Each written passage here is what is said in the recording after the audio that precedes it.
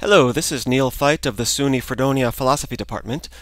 This video is intended mainly for my Fall 2012 Intro Deductive Logic students, Phil 116, and what I'm going to do is talk briefly about the homework policy in this class and give you a little bit of an introduction and tutorial to using the web-based Power of Logic web tutor for doing logic problems. Basically, what we're going to have this semester, we're going to have 7 homework assignments over the course of the semester, but you won't be handing in specific exercises or problems. Instead, you're going to hand in a report that looks like what you see on the screen here, a homework report, and I'm going to walk through that for just a few moments here. You could find these reports on the Angel course website, download them and fill them out electronically. If you have any problems with that, just get in touch with me and let me know. We could try to fix it. So here's the homework report number 1. As you can see, it has a due date here. What you could do is click in the box, put in your name. I'll put in my name. There's no need to enter or anything like that. If you press tab for some reason, you could go up here next to the save icon and undo that. I'd like this to all fit on one piece of paper, and at the end you will print it out. I'm going to request that you hand in a hard copy of each homework report. At the top here, you see for each of these homework report templates, I've made 7 of them available on the Angel site for our course. Gives you the exercises. Okay. Basically, you're going to do a lot of these exercises, over half, as many as possible, and you're going to fill in a few items for me. Part A here is a summary in 1 or 2 sentences. Summarize the concepts and the kind of work done for this assignment. Click in the box and give me 1 or 2 sentences. Part B, you're going to do a little bit of self-assessment. If your level of effort on this assignment was high, maybe you felt that you gave it 9 out of 10, I'm going to ask you to underline 9, for example. Highlight it, go up here, underline it. Okay?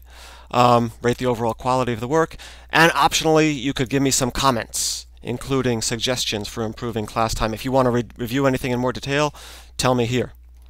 I am going to ask you to choose a mistake that you made and paste that problem here, and I'm going to talk a little bit more about that and come back to that in a few moments. And to tell me about your learning as a result of this mistake, and an optional final comment as well. Okay? So I am going to strongly encourage you to do your homework this semester on a web-based platform called the Power of Logic Web Tutor, and you can access this from our course Angel page. Okay, well, here's the Angel page for our class. At least this is what it looks like when I log into it. And by the way, in the lessons area, I'm going to put handouts on course material, so if you miss a handout or lose a handout, you could find it here. And here we have a homework folder. I'm going to click on that, and I'm going to hand out hard copies of the homework assignment sheet, but here you could find homework assignments for the whole semester on a single sheet, as well as homework guidelines and requirements, and the report template. So we were just looking at this homework report template 1. Okay, you can download it here, save it to your computer, rename it if you want, print it out when you're done. Okay, we also have a resources area. I am giving out hard copies of the course syllabus, but if you ever lose yours and want another one or want to access it electronically, you could do so here. And we have course resources useful links here. I'm going to expand this. I am giving you a link to the Power of Logic Web Tutor. By the way, this video and subsequent videos, I plan to have 11 videos in all, will be also linked here as the semester progresses. Okay, so you could click on this link. You could see the URL up here if you want to get there some other way. What we are using is, you probably either have the custom book for this class, which is selected chapters from the Power of Logic 4th edition, or perhaps you might have bought the whole 4th edition somewhere. By the way, there is a new version. Very recently they came out with a 5th edition of this book. I haven't really checked out in detail the differences. I suspect it's not until chapter 9 that the exercises will be a lot different. But basically, we're going to be doing, and our custom book has chapter 1, and then 7, 8, and 9. We'll be getting to chapter 9, predicate logic, later in the semester. Okay? But for example, if you Google Power of Logic, you are probably going to get to this website if you select the first hit. And you see for a limited time the 4th edition website will remain available here. That's what I want you to use. If you click on the web tutor, this is the 5th edition site. You'll see that it's basically a blue and gray tone. We would want to be seeing the 4th edition site with sort of a brownish gray tone. Okay? And by the way, this is, I'm told, available until the end of 2012. It's free. You don't have to register. You don't need a password or anything like that. And what it has is all of the exercises from our textbook, and in most cases, very good feedback for giving you answers or help, as the case may be. Okay? So I'm just going to spend just a minute or two just sort of going over a few things here. Okay? You could pick chapter 1 like this. And you see chapter 1, each chapter in this book is divided into sections. Section 1.1, 1.2, 1.3, and so on. In the print copy of the book, the exercises for a section come after that section, and then there's the next section and the exercises for the next section. There is an answer key after each chapter. So for selected exercises in the book, we have an answer key at the end of the chapter. The good thing about this web-based program is that answers are given to all the exercises, not just starred exercises. So for example, I might click on the 1.1 Part C exercises here. Okay. In this particular case, it gives me a few choices. I could see them all, I could see random, or I could do a user choice where I just select a few. If I select Show Me the Problems, here it shows me all the problems in exercise 1.1 Part C, and it gives me the instructions. It is important to read the instructions to a given exercise up on top here. Okay. If I go back and select User Choice and Show Me the Problems, it gives me all the exercises, but it also allows me to kind of check a couple that I really want to do. Let me check 2 and 4. You could check any or all of them or just one and scroll down. Notice I checked 2 and 4. Those are the ones that I chose. Generate my quiz, it happens to say. And here it gives me those 2 that I selected. Notice that it does renumber the answers, the exercises here. In your homework report template, I'm going to ask you to paste or type an exercise that you got wrong the first time you tried it here. And so be careful here. These are really 2 and 4, even though they're renumbered 1 and 2 here. So it might be best just to go through all the exercises. So I could get back to more from chapter 1 here. I guess I was doing 1.1 Part C. Okay, so it might be better to do them all. And by the way, you don't have to do them all. You could just do a selected one. So for example, suppose I do number 4 here. Okay, I have an argument here. If Lincoln was killed in an automobile accident, then Lincoln is dead. That's the first premise. Here's premise 2. Lincoln's not dead. So hence, Lincoln was not killed in an automobile accident.